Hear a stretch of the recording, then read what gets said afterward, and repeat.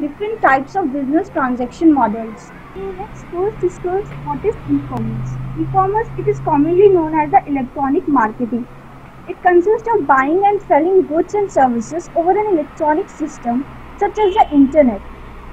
E-commerce is the purchasing and selling and exchanging of goods and services over computer network or internet through which transaction or terms of sale are performed electronically.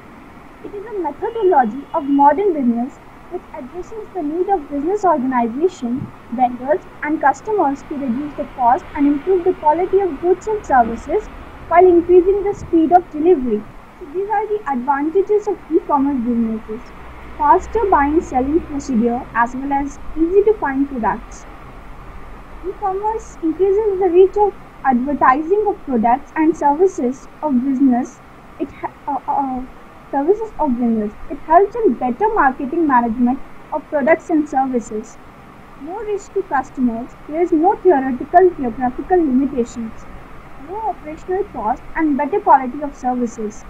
No need of physical company setups. Easy to start and manage a business. Customers can easily select products from different providers without moving around physically. 24/7 service availability. E-commerce automates the business of enterprises and the way they provide services to their customers. It is available anytime, anywhere. Non-cash payment. E-commerce enables the use of credit cards and debit cards, gift cards, electronic fund transfer to bank websites and other modes of electronic payment. E-commerce business models can be generally categorized into the following categories: business to business, business to consumer, consumer to consumer, consumer to business, but in some cases it can be further divided into three more divisions: business to government, government to business, and government to citizen. It is elaborated by my team members.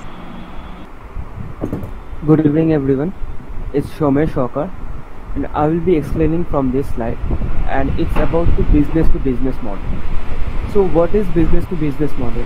It is the business to business model basically prefers for a website where the seller that means the business organization and some other intermediates like wholesaler, they actually connect through that website, and that type of model is known as business to business model. In this type of websites, what happens that the business organization or who creates the thing or creates the products or services actually connects to one website or shows advertise their products to their website, and the wholesaler who wants to buy them can buy the things or services from that website, and that's what the business to business model is. And here the customer, that is end to end customer, end user we can tell, does not involve. The end user actually connects to the wholesaler, but he or she cannot connect to the business organization using these websites. So in this, there is a business to business model. There is an intermediate line between the customer and the business organization, and that intermediate line is basically the wholesaler. Moving on to the next slide please. So we'll be discussing about the key technologies that should be remembered while creating any websites for business to business model. So first, that is the EDI, that means electronic data interchange. It is the exchange of the business documents or structured business documents and machine processable in the machine processable format. That means the who is creating the services or who is creating the product, the business organization takes up the records, and through a several formats they just keep the records, and that's what the electronic data means. And but it should be interchanged, so a technology should be there for that format to be maintained, and that's what about the EDI. And thereafter, three types of connections should be there. One is internet, that allows the connection between all different intranets as well as the extranets, whereas intranet is basically a communication, or we can tell about a connection between the organization only, and that's about the intranet. Whereas the extranet is a special opening to our internet that allows the connection or communication for different wholesalers, we can tell, to the business organization, but it is restricted. That means the extranet is very restricted intranet. And thereafter to backend information integration, that means the database system that we should every website should have, and in this case it is also a mandatory part. So there are different architectural models for this. Three different architectural models, that is supplier oriented marketplace, thereafter buyer oriented, and intermediate oriented. So supplier means the business organization who is actually producing the goods or services and enabling them or showcase them to different wholesalers. And here what happens, in this kind of architectural model, supplier oriented architectural model, the e-commerce website that we are creating is basically focused on the supplier end. That means supplier can showcase their products, not that the buyer can actually do anything. Buyer can only buy the things, but the main purpose of this is showcasing the supplier products actually, nothing else. Whereas in that contrast, the buyer oriented marketplace, here what happens, the buyer has a much more right or much more freedom to take the goods, and here the buyer has a bidding.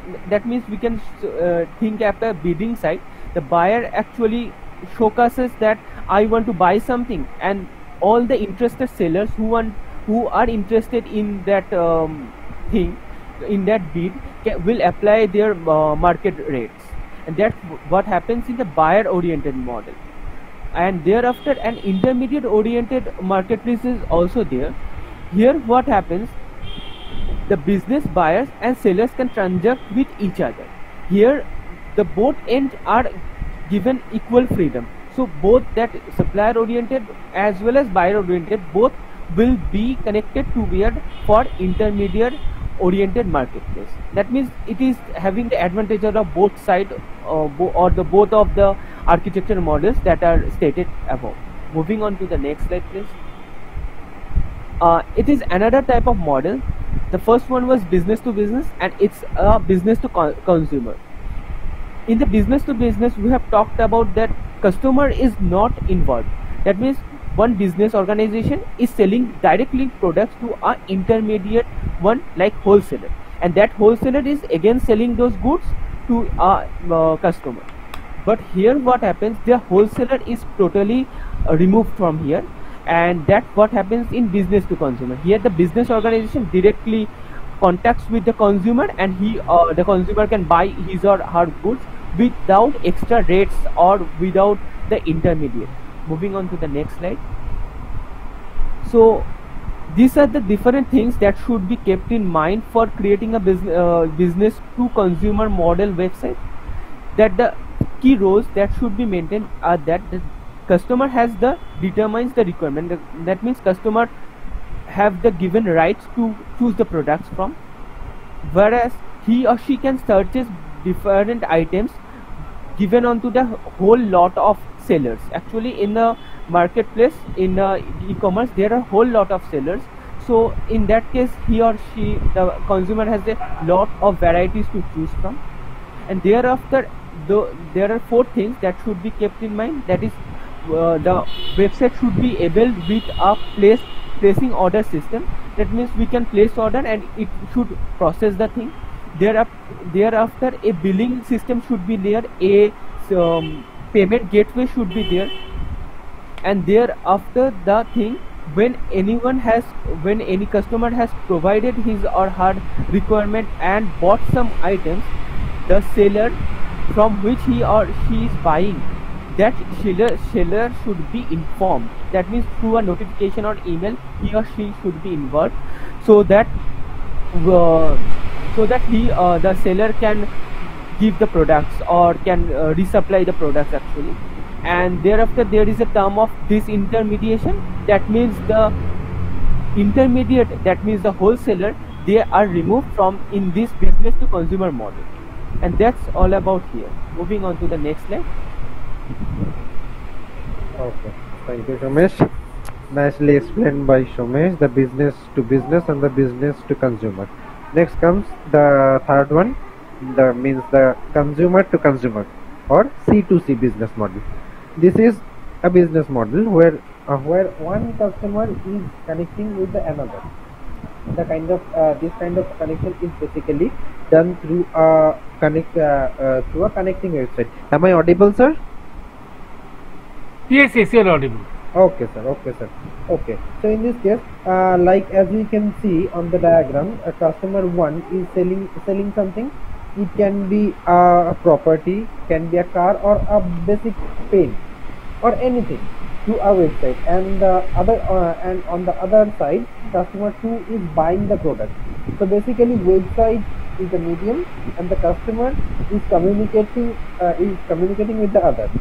So this is the customer to customer business model. So moving on to the next one means the fourth one, consumer to business. So this kind of model is basically established between consumer with a business organization. This can be easily described by an example. Assume our customer needs a basic loan for some reason. He or she reach up to a website where he or she can choose a business organization based on their loan interest or time period, or basically based on their need. So this kind of connection is called C2B or consumer to business model. Moving on to the next one is business to governing body or government, B2G. Or governing body, business organization to governing body is a little upgraded version of B2G, means business to business organization type of little more upgraded version. So where website is used by the government to trade and exchange information with various kinds of organizations. This is clearly seen on the right side diagram. As you can see on the right side, that business organization through a website is connecting with the governing body. Now come to the sixth one, means government to business, means B2B type of connection is used by the governing body, and this website provides various kinds of support, tenders, application submission, this kind of functionalities. As you can see on the diagram, the governing body is giving the opportunities to the business organizations to communicate with the governing body. Let's come to the last one, is the seventh one, to government to citizen, this G2C is also the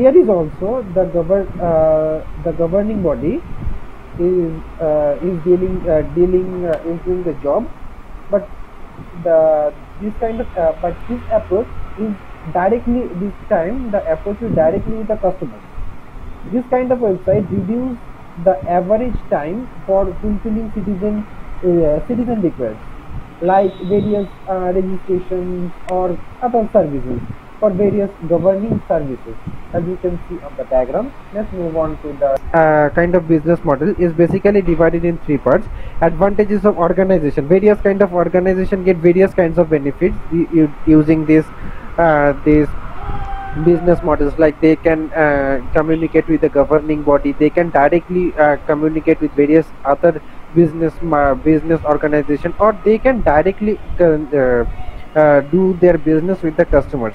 So this can be a very beautiful example of their the advantage for this organization, and this also can be advantage for customers. So customer can directly using this model, they can directly communicate with the other customer, like they using they like they are buying something through a website, or they can communicate with organization. They in some cases they also can communicate directly with the governing body. So this is an advantage, and while the organization and the customer, they are the most two important parts of the society, though. So where the governing body is communicating with the customer and the organization, so the society is also getting the advantage. Okay, so these are the three advantages. And for disadvantage can be technical or non-technical. There can various technical issues while dealing with this system. So those are the technical issues, and there can be a non-technical issues in my like when you are dealing with peoples, there can be a problem when you are dealing with such huge organizations, or it can be a small organization that is just building, but it can be a when you are dealing with governing body, there can be a various kind of disadvantage. Those are goes into the non-technical kind of issues. This is our presentation, sir. Thank you for being with us. Thank you. Very good presentation.